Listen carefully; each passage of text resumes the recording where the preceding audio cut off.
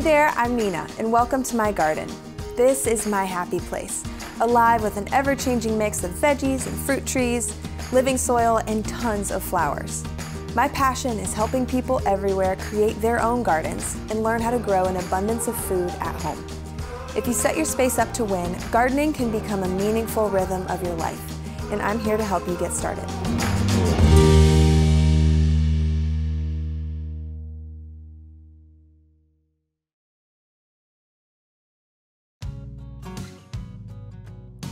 Y'all know that chickens are my actual love language, right? Like farm animals, my rule is the more the better. But chickens are such a good addition to a basic homestead. Like if you have a garden and you're kind of in the flow and you want to add something really meaningful, you should totally add chickens because you can grow protein at home. Like 7 grams of protein in each little egg is an amazing addition to being able to sustain your family and produce that protein without having to do the animal processing. A lot of people are adding chickens to their homestead, and you can either get them from the local feed store or local hatchery, or you can order them online and they come in the mail in a box. It's the cutest thing ever. So when they're little, they just need food and water and warmth, like from a heat lamp or a heat plate, and they need a social life. I'm not even kidding. The more you handle your baby chickens gently and play with them, the better they're gonna be when they're older because they know that people are okay. Like if you want them to have personalities and be able to have fun with you when they're bigger, then the more you handle them when they're little, the better. And then once they get big, they need a coop. So you're either gonna have a stationary coop with a run and feed them all your kitchen scraps in there to get them that variety, let them out every once in a while, or you can build a mobile coop like what we did. When we moved to this farm, we had scraps of stuff like old building materials from other projects, and the first thing we did was build a chicken coop. So we needed to get tools and some of these materials, and we figured it out. We love this coop, and you can have a similar one if you want, because we have the plans online at thedirtacademy.com where you can kind of get an idea for what's gonna work for your system. And we have the electric perimeter fence on the outside that's solar powered. It's a really cool setup.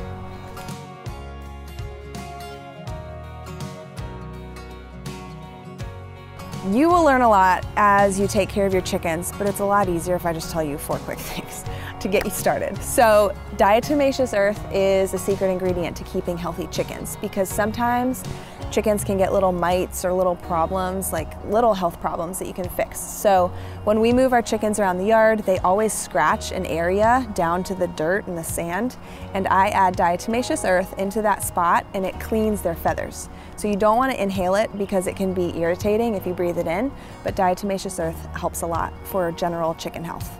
The next is oyster shells. That's like broken, crushed up seashells, basically. And so if you think of chickens laying eggs their whole life, almost every day, some breeds, it's a really calcium-heavy process for their body. So it really helps. It's like giving them vitamins, to give them these oyster shells and give them a boost to keep that egg production up without taking such a toll on their body.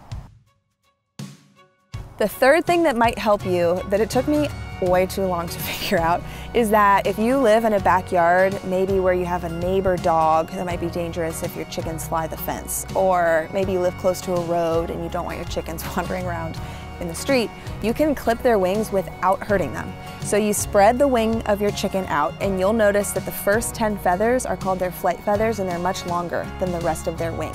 So you can take sharp scissors and trim those feathers. It's just like cutting their nails. It doesn't hurt them, and it protects them actually, because they're gonna stay in the safe space that you've created instead of them flying out everywhere. I used to chase my chickens like 10 times a day because they would fly the fence and it was so distracting, but they'll stay safe if you're able to cut their wings. Okay, sometimes people ask, why are there different color eggs for the different chickens? Like in our flock of 8 hens, we have 8 different color eggs in our dozen, and they're beautiful.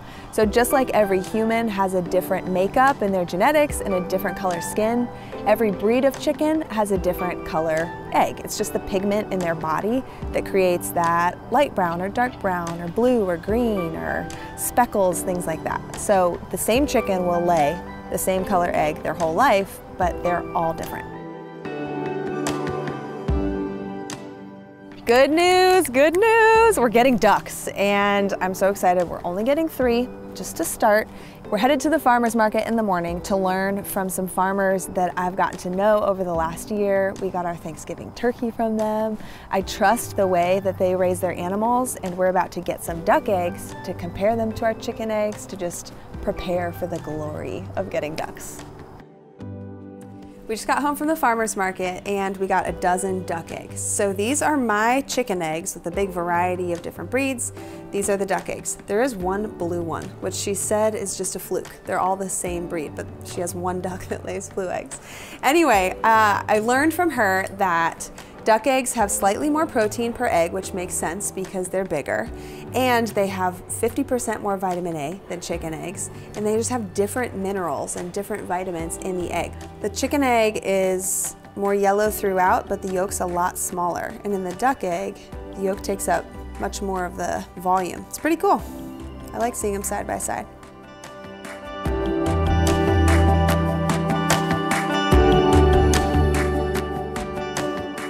I'm excited to get ducks, and one day we'll have horses and goats and many, many more animals and more babies, and it's only going to get better. But my journey to homesteading will always have started with chickens. There's a lot to learn when you're getting started, but I'm here to help you. Happy growing.